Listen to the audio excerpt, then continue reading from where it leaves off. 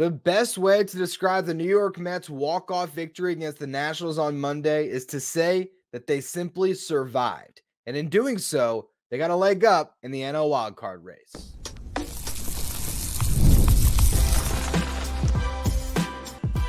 You are Locked On Mets, your daily New York Mets podcast. Part of the Locked On Podcast Network, your team every day. Hello to all you amazing Mets fans. You're watching Locked On Mets, part of the Locked On Podcast Network, your team every day. I'm your host, Ryan Finkelstein. If you want to find any of my work, follow me on X at FinkelsteinRyan. You can also find some of my writing at justbaseball.com, where I work as the managing editor. Now through September 22nd, all FanDuel customers can bet $5 and get a 3-week free trial of NFL Sunday Ticket from YouTube and YouTube TV. Visit FanDuel.com to get started. Well, I'll tell you what, I was in Washington at the beginning of this incredible run for the New York Mets, where they won that series, they swept that series against the Nationals at the beginning of June. And my dad and I walked out of the ballpark for the first two games of that series, frustrated, despite the Mets' victory, because there was bullpen meltdowns. Luckily, the team held on. That's the way I would describe this game. Tonight, it was one of the most frustrating games I've watched all season, because without Francisco Lindor in the starting lineup, this offense just could not hit. Now, I'm usually the one that tries to push back on Mets fan frustration. I try to be the forever optimist. I try to look at the other team like I did over the weekend. I said, look, the Mets had an opportunity to win both of those games that they lost to the Phillies, but the Phillies did a great job and they executed better than the Mets, and they just proved that they're the better team this year.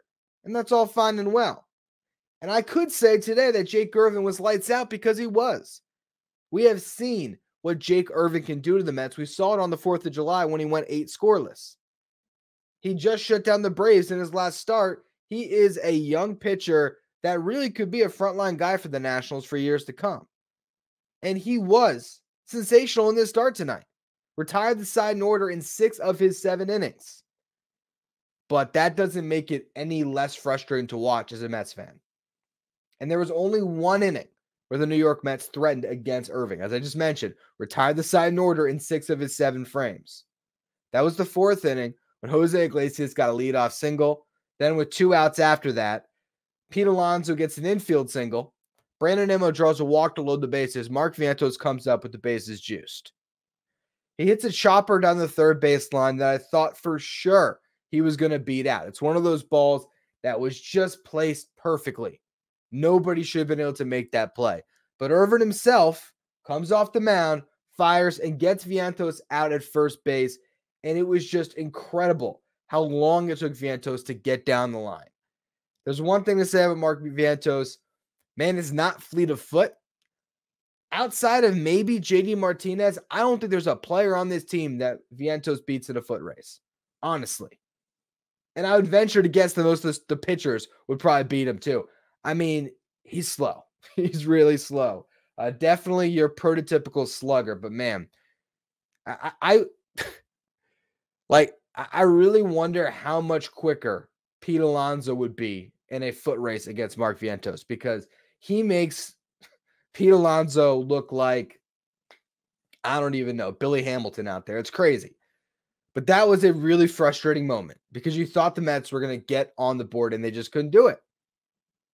So to stay in that game, it was going to take great pitching. And once again, Sean Manaea delivered. This is why the Mets are keeping him on regular rest down the stretch. They have made it clear who their ace is, and they're trying to ride him all the way to the finish line. And honestly, tonight I thought they maybe pulled him a little bit early. He was at 85 pitches through 7 strong innings, and they pulled him. But I think that was to set him up for the final 2 starts of the season for him, which are going to be massive. One against the Phillies, one against the Braves. So I think that was the thought process there. Had Jose Budo ready to go for the 8th inning, and he did have a great frame, struck out the side. But it's Manaea that deserves the MVP of this game for really keeping the Mets in it. The only inning where he gives up a run is the 4th inning, leadoff double, and then a run eventually scores on an RBI single. But other than that, he was just brilliant. 3rd inning, right before that 4th, he gave up a leadoff hit. Then there was a bunt base hit that put 2 runners on with no outs, and Manaea pitched his way out of that jam, got a pop up. Eddie Alvarez nearly turned an unbelievable double play with Jose Iglesias, flashing up the middle, backhand, glove toss. Iglesias somehow touches the bag, coming across as fast as he could, but just barely the runner beat it out. And then, it ends up being a situation there where you have James Wood up with a runner on third base, and Manaea gets a big strikeout to get out of that jam. But overall, again, Sean Manaea, brilliant. We'll talk about him a little bit more in the final segment. Budo, strong eighth inning. Jake Irvin goes back out for the eighth inning, unlike Manaea. And Tyrone Taylor, again coming up clutch, greets him with a leadoff double. After the home run he hit on Sunday, and now this double, to me, I'd be starting Tyrone Taylor down the stretch. I really would. Harrison Bader has had his moments, but he's not swinging it that well. Tyrone Taylor should be the guy in center field or in right when you don't have Starling Marte out there or Jesse Winker, because he's delivering right now. That was a huge hit in this game. Honestly, probably the biggest hit, even bigger than Marte's walk-off, because it came against Irvin and he wasn't able to get through that eighth. After the big hit by Taylor, Francisco Alvarez hits a soft grounder. Originally, it was ruled an infield hit. Replay review called Alvarez out, but that put Taylor on third base. Irvin is pulled. Who's due up? Eddie Alvarez, which was the perfect guy to come up in that spot for just the state of the Mets right now. No Jeff McNeil. So that would have been your starting second baseman in a spot like this without Lindor, but instead it's Alvarez. And obviously no Lindor. So here comes Eddie Alvarez, and you're wondering who's on the bench to pinch hit for him. I miss DJ Stewart in that moment. As sad as that is, I was like, man, if DJ Stewart was still on this team right now, maybe he could be the one to hit a sac fly. I don't know. You looked at the bench, you had Luis Torrens, your backup catcher, you had Harrison Bader, and Luis Acuna. So I thought, all right, here comes Eddie Alvarez. He had good numbers in the minor leagues this year. Here's his moment. But no, Starling Marte was actually available. A couple days removed from getting drilled in the forearm on Sunday. Comes in off the bench, has a terrible at-bat. First pitch swinging on a sinker that was in on his hands, rolls it over. So I was frustrated with Marte then, but he certainly made up for it in his next at-bat. But the Mets still had to tie the game up. And Jose Iglesias comes up with that runner on third base, 2 outs. And this is the situation that we have seen Iglesias come through in time after time. On this season prior to this at-bat, Jose Iglesias was 10 for 22 with the runner in scoring position and 2 outs. 10 for 22.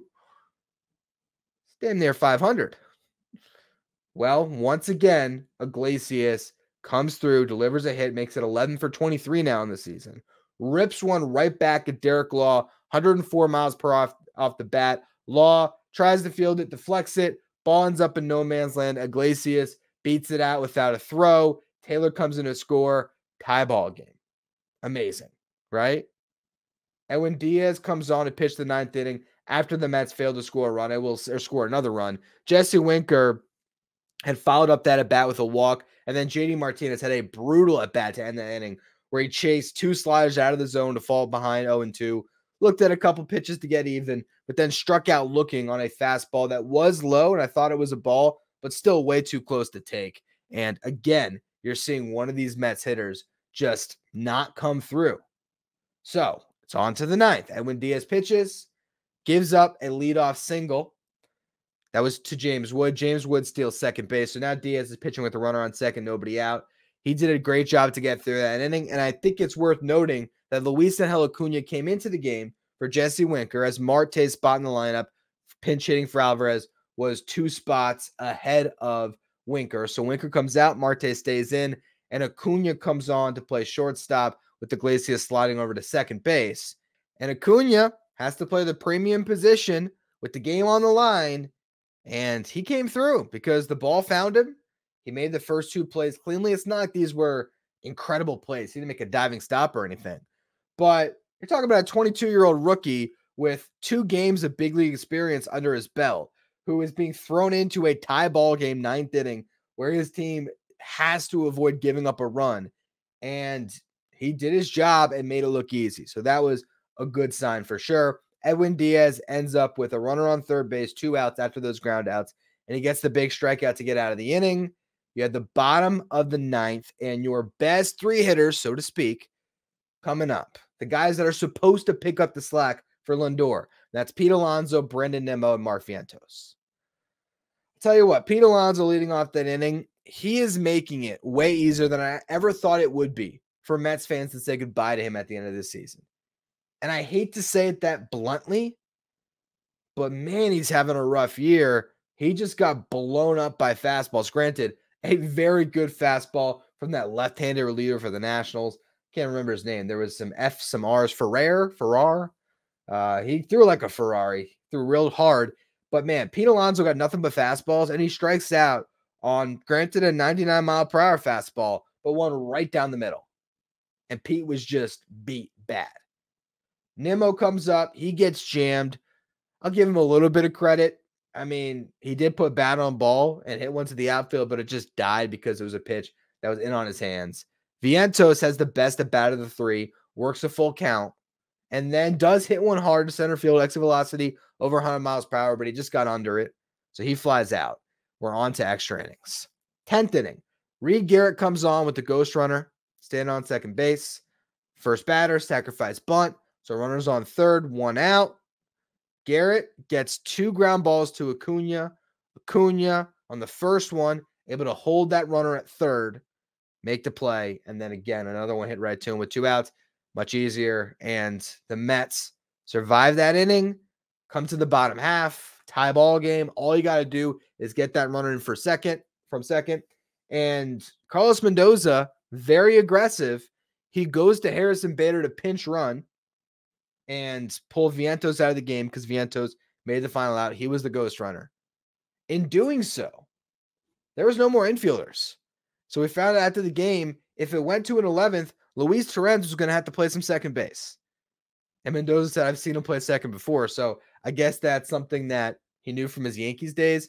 But still, very aggressive stuff there to empty your bench, or really empty your infield right there by having already subbed out Alvarez and now subbing out Vientos. But you needed speed there. Francisco Alvarez comes up after Tyrone Taylor was intentionally walked to set up a double play. Alvarez hits a fly ball to deep right field. His at-bats have been getting better, so that's a good sign. That allows the runner to advance to third.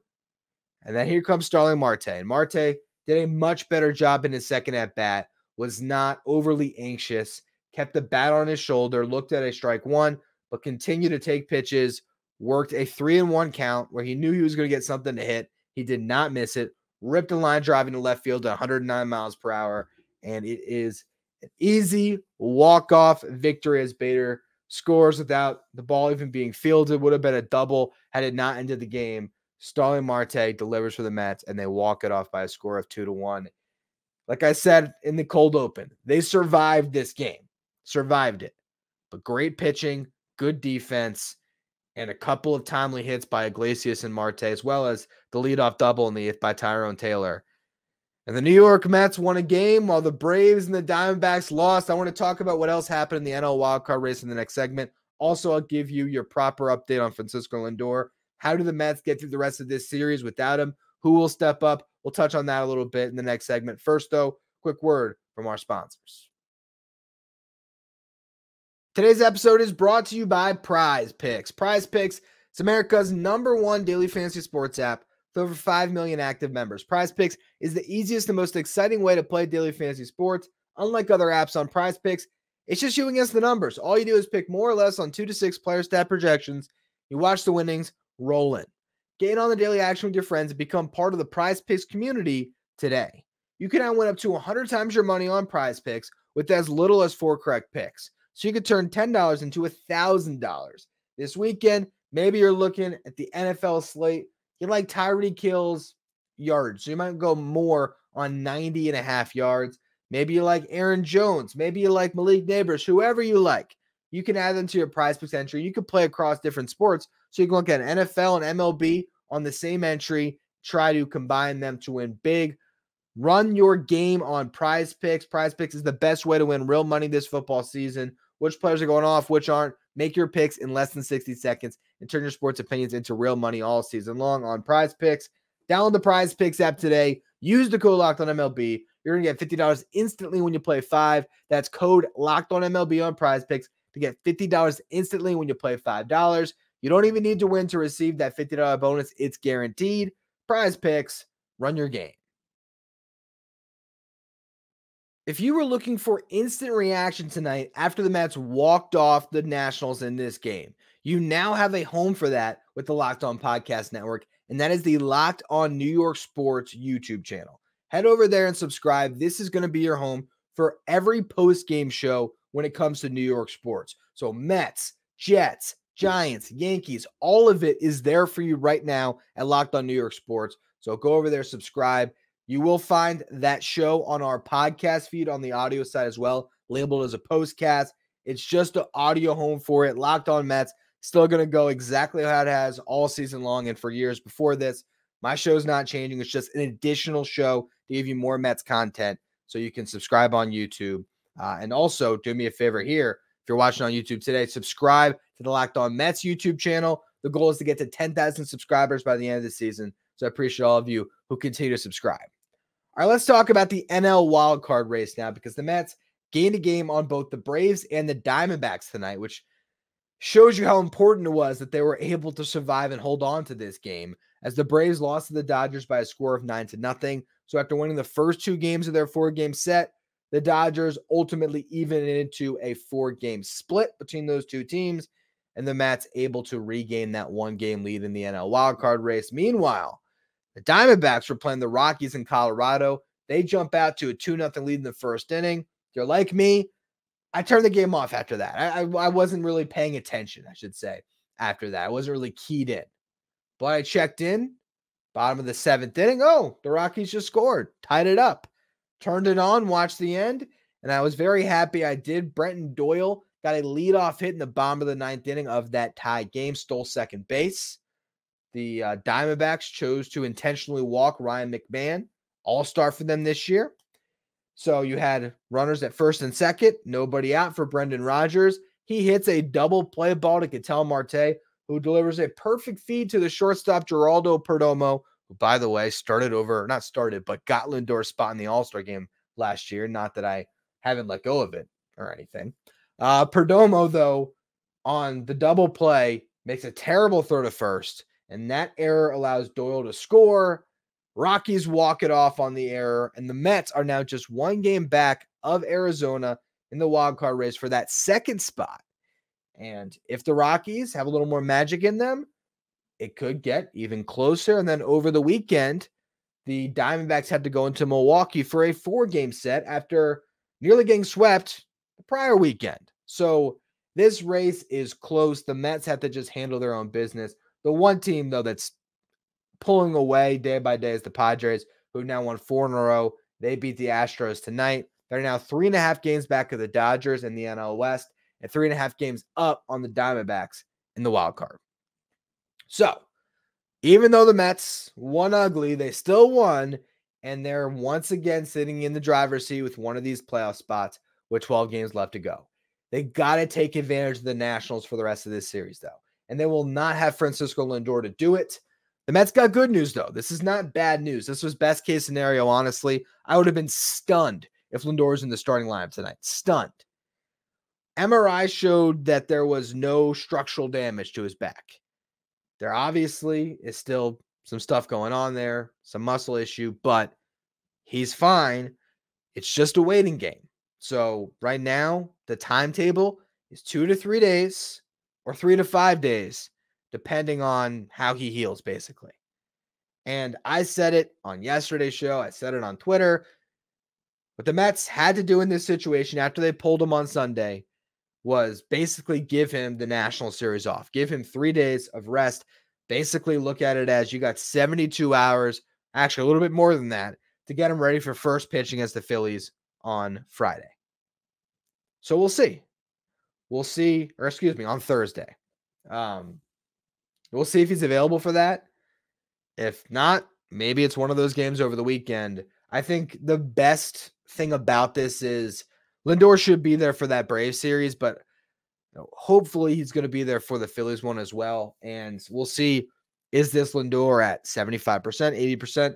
That we won't know until we actually watch him on the field, and you never know. There could always be a setback. But for now, the Mets got good news. They're going to play this safe here. We'll see how he does with some rest. Hopefully, Francisco Lindor can be himself for the final 10 games of the season. In the meantime, it's going to be Luis Angel Acuna starting the final 2 games of the series against the Nationals. The reason why you saw Eddie Alvarez get the start tonight, and I believe I mentioned this on yesterday's show, that I was expecting this, is because you had a righty on the mound in Jake Irvin. And if you look at their minor league numbers this year, Eddie Alvarez was a better hitter in the same league than Luis Angel Acuna.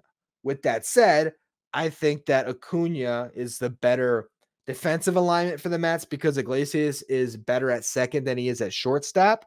And Acuna is a better shortstop than Iglesias. So now you have Acuna starting against 2 lefties in this series, and we'll see what he gives you. I wouldn't expect Acuna to pick up Lindor offensively, but can he do it defensively? So far, so good. And again, to have been thrown into this game tonight in the 9th inning of a tie ball game and to make 4 of the final 6 outs for the Mets, that's a great sign that this kid's not going to be phased. And I've talked all year about the fact that Acuna is the type of player that can thrive in a bench role, particularly in a postseason setting. And I thought he was going to be the September call-up on September 1st. It didn't happen, but now he's here, and he's going to be the guy down the stretch to fill in whenever you need someone to replace Lindor because of this back injury. But also, I think he'd be the guy that would make a postseason roster, be able to play second, short, center field. He's eligible because he's been on the 40-man roster all year. So Acuna is going to be a big part of this team down the stretch. And it's exciting. It's exciting because he's still a top prospect, and you never know what can happen. It does seem like his heart rate is pretty slow in these big moments. So maybe he's a guy that might thrive on the big stage. And if so, he could have a really big role in this series. Now, to replace Lindor offensively, though, it's going to take the other guys. And Iglesias has done an amazing job first filling in and taking over the everyday role when Jeff McNeil went down, and now having to play some shortstop too and taking over the leadoff spot. Iglesias has been unbelievable all year, but particularly lately. He's on a 10-game hitting streak, and 4 of them have been multi-hit games. He has the exact same batting average on the season as Luis Ariz, who's in line to win the batting title at 323. Remember, this is a career 281 hitter. In his last season, which was not in 2023, he didn't play in the big leagues last year. In 2022, he played for the Rockies, and he hit 292. So hitting for an average is something he's always done, but baseball has moved away from guys like Jose Iglesias, guys who don't have much slug in their bat. And we know Iglesias doesn't, even with the weighted ball training and all this stuff that they talked about, that he did with JD Martinez in Syracuse. He has 3 home runs. He's not a guy that's going to drive the baseball with a ton of authority, although he is getting base hits by hitting the ball hard on the ground and hitting line drives. But what Iglesias is doing is just putting together good at bat for good at bat for good at bat. He's playing great defense, so many big plays in the field. He's a great clubhouse presence, and he's coming through in the clutch better than anybody else on this team. So again, baseball's moved away from guys like him because he is the guy that hits for a high average and plays good defense. And in the past, that guy would be your starting shortstop or your starting second baseman. He would bat second a lot of times, and he would just be tasked with moving the runners over, laying down bunts. It was a different game when I was a kid even, okay? I'm talking about, I think of, for some reason, it's the Marlins for me, 2003. That was the first World Series team that I watched very closely because I live in South Florida, and my dad took me to a playoff game in each of those series. And that team had Juan Pierre and Luis Castillo, and Iglesias is very much a Castillo-type player, but a better defender, I would say, because Castillo was pretty good at second base too.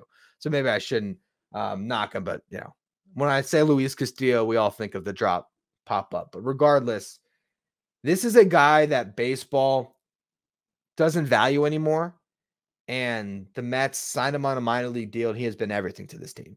And honestly, he's having a career year. 808 OPS would be the best season of his career outside of 2020 shortened sample size, where he posted a 956 OPS and batted 373 for the Baltimore Orioles. But this has been a remarkable season for him. And honestly, if you list off the guys in their first year with the Mets this year, Sean Manaea, Luis Severino, Harrison Bader, Tyrone Taylor is technically going to come back anyway. JD Martinez, of all those guys outside of Manaea, I don't think there's anyone you would want back more than Iglesias. I think he's the most likely to come back next year because there's no reason for the Mets not to give this guy, $4 million to come back and play a utility bench role again. No reason not to do it. And I'm sure he'd love to come back. So it's been awesome to see him really deliver. He's got to step up in these spots here. And you need the guys that we talked about in yesterday's show: Alonso, Nimmo, JD Martinez, Mark Vientos. These guys got to hit. And hopefully the Mets can do that against a couple lefties with Washington over the next few days. And maybe they can actually sweep this series. But part of that is going to come down to their starting pitching. And that's where I want to close the show. We'll talk a little bit about Sean Manaea, but just how this rotation is what is carrying them. It's no longer the offense. I'll go through that in just a minute. First, though, another word from our sponsors. Today's episode is brought to you by FanDuel. You've heard us talk a lot about FanDuel, America's #1 sportsbook. Well, we have something a little bit different for you. Now through September 22nd, all FanDuel customers can bet $5 and get a 3-week free trial of NFL Sunday Ticket from YouTube and YouTube TV. Then with a YouTube TV base plan, you'll be able to watch every regular season Sunday afternoon at a market game. All you need is a Google account and a current form of payment, and you can cancel anytime. Just visit FanDuel.com/lockedon to download America's #1 sportsbook. If you're an everyday listener to the show, make sure to become a Locked On Mets insider. This is our texting service where you get updates from me anytime news breaks on the Mets.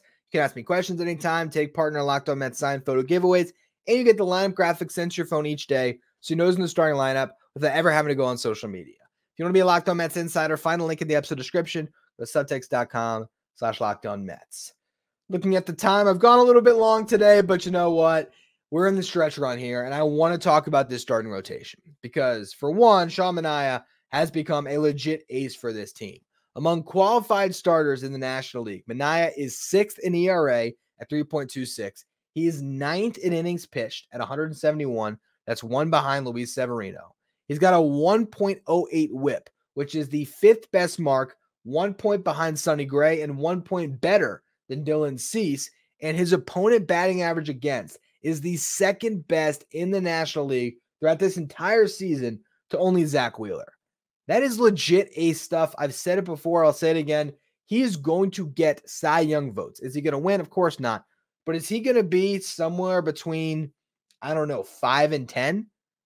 He'll get some down ballot votes for sure this year, which is insane. No one expected this from Sean Manaea. And he's been even better as the season has worn on since the All-Star break. In 12 starts, he leads the National League in batting average against, and in whip, and in innings pitched, and in starts. He's 1 strikeout behind Blake Snell for the league lead, and that's because he's made 2 additional starts than Snell. But he has been on a tear, and over his last 10 starts, Manaea has completed 7 innings 6 times. Did that again tonight. He's gone 6 2/3 3 times. And then there was the 1 bad start he had against Seattle where he was knocked out after 3 innings pitched. But in September, he's got a 1.98 ERA. This guy has been nails. That's why he has been their ace. That's why they're going to rely on him to pitch against the Phillies and then turn right back around on regular rest to start against the Braves in that pivotal 3-game series that will likely decide the Mets' playoff fate.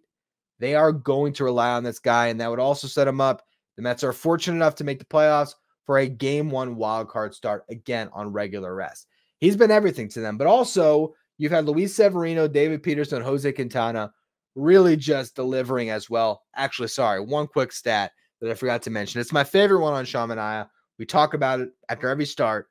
The Mets record when he takes the hill this year is now 22-8, and in the last 15 starts that he's had, the Mets are 13-2. So that's why they're trying to run him out there a lot down the stretch here.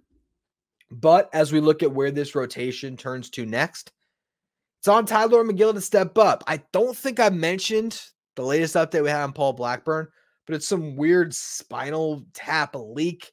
David Stern said this was an injury that's not typical for baseball players. There's just no timetable on him to come back. I would not necessarily expect him to pitch for the Mets until the playoffs or maybe against the Brewers, if anything. So This is McGill's spot in the rotation now, and he did have a great start against the Blue Jays, where he went 6 scoreless, struck out 9 last week. Now he's got to deliver against the Nationals, so we'll see how he does.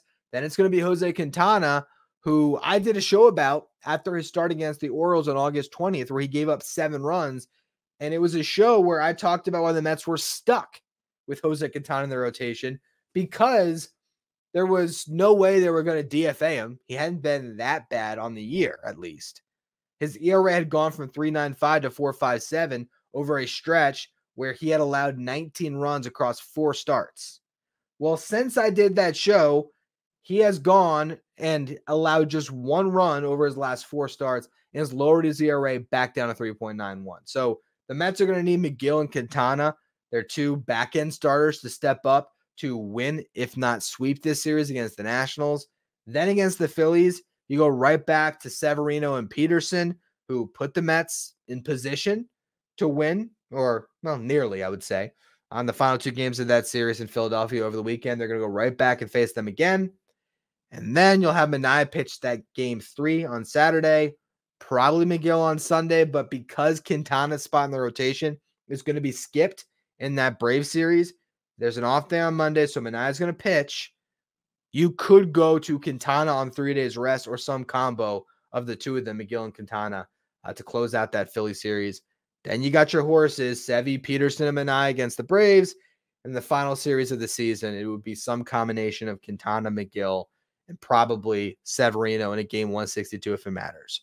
So that's where we're at. And in June and July, this was a team that relied on the bats to take them all the way back into the race. I've said at times the bats had to be the ones that get the Mets into the playoffs, but this rotation's proven me wrong because it's those guys that keep the Mets in each of these games where you're not getting a lot of offense, but if you get just enough down the stretch, you're able to win like the Mets did tonight. Hopefully they can win more lopsided in the final 2 games of this series, but regardless, it's a game-by-game situation here for the New York Mets. 12 games left, a game up on the Braves, a game back on the Diamondbacks, 4 teams gunning for 3 spots. Really, it started looking more like 3 teams gunning for 2 spots. It's going to be fun down the stretch, but it's also going to be stressful if it goes the other way. I will be here with you every single day down the stretch as we have been for months now. The Mets win. We'll be here to celebrate. If they lose, I'm here to put you on the therapy couch and talk you down. Hopefully, all of this ends in a playoff berth. As always, thank you so much for listening. If you are listening on the audio side, follow, rate, and review wherever you get your podcast. If you're watching on YouTube, again, do me a favor. Hit that big red subscribe button. The goal is to get to 10,000 subscribers by the end of the season. So I appreciate all of you who continue to subscribe. You can follow me on X at Finkelstein Ryan. Follow the show at Locked On Mets. Thank you for making Locked On Mets your first listener, your first watch every day. Not for your second watch. Head over to YouTube and check out the first ever 24/7 streaming channel. Covers everything in the world of sports. Talking about Locked On Sports Today with your local host from each team, league-wide host from each league. Find Locked On Sports Today streaming 24/7 on YouTube.